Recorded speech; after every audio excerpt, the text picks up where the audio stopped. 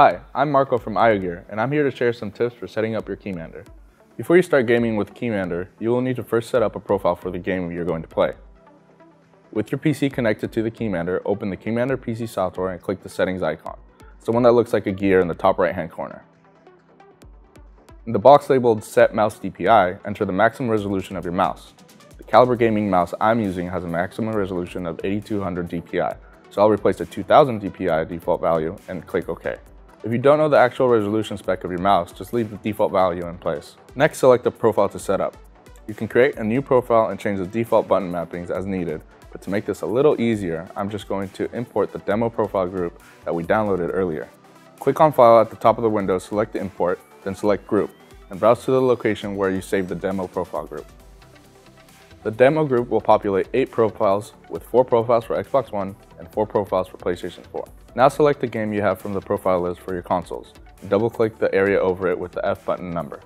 If you have an Xbox One, make sure you select an Xbox One profile, and the same goes for PS4. If you do not have one of these games, you can check our forum at keymander.iogear.com and see if we have a profile available for your game. If not, it is very easy to set one up or modify one of our existing profiles, as I'm about to show you. I'm going to use Call of Duty Black Ops 3 for our example, so I'll click the F1 tag.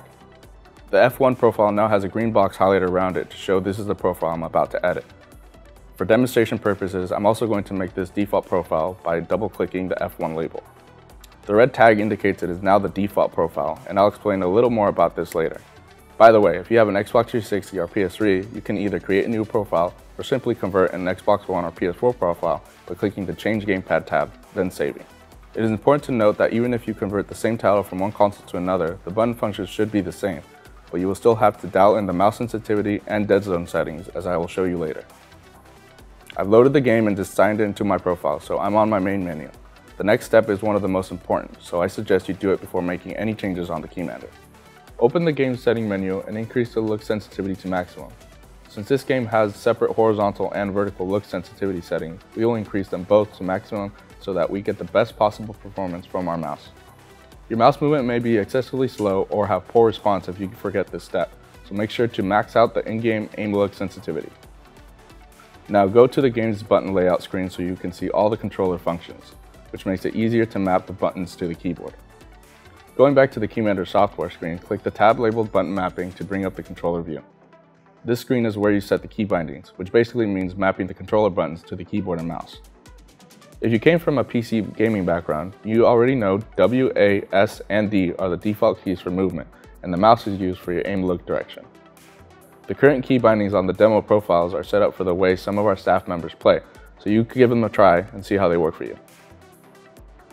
If you want to make changes, it's as simple as selecting the command you want to change and selecting either a keyboard key or a mouse button where you want the function mapped. The sensitivity tab lets us make changes to mouse speed for aim and looking around. As you can see, you can have separate aim look sensitivity and aim down sight sensitivity, which I prefer for games like Call of Duty so I can slow the movement speed when using the scope to get a clean headshot. You also have the option of clicking the same as checkbox to use the same aim look setting for aim down sight as well. The X and Y adjustments representing the horizontal and vertical axis views can be unlocked and independently adjusted for advanced users, but I recommend keeping it locked. The in-game acceleration slider affects the amount of physical mouse movement versus on-screen movement to help account for acceleration or negative acceleration built into console games for analog sticks. As you become more familiar with using KeyMander, you can use this setting to better dial in your gameplay. Moving the sensitivity sliders increases or decreases the aim look speed of the mouse, so try these settings and adjust using the simulation mode as needed for your style of play. The dead zone setting is also very important to getting the best performance with your mouse. Every game has a slack area or dead zone built in that basically ignores analog stick movement within a small zone around the sticks. This is how game designers try to prevent old or drooping analog sticks from causing the game screen to move when no one is touching the controller, and I'm sure many of you have already seen this happen. While having this dead zone is okay for using analog sticks, it makes the mouse feel slow to respond or choppy when playing with KeyMander, so it needs to be eliminated. The demo profile should already have the dead zone set, but I've changed this profile so I can show you how it works. Click the Edit button and move the mouse over the green ball on the Y-axis, and you will see 2 arrows appear. Click the up arrow until the screen view starts slowly moving upward, indicating the vertical dead zone has been eliminated. Now do the same thing with the horizontal and the diagonal dead zones and click OK. If you have set separate aim down sight sensitivity settings, make sure to set the dead zone for ADS as well. This will ensure the small aiming movements with your mouse are properly registered by the game.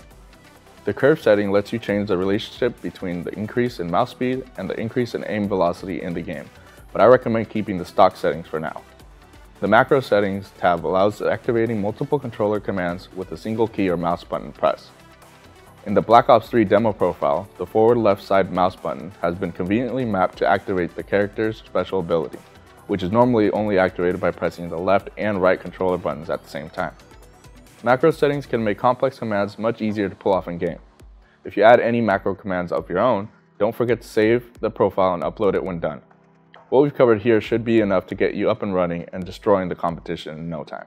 If you still have questions, feel free to give us a call, send an email, log into our chat, or check out our forums at KeyMander.iogear.com.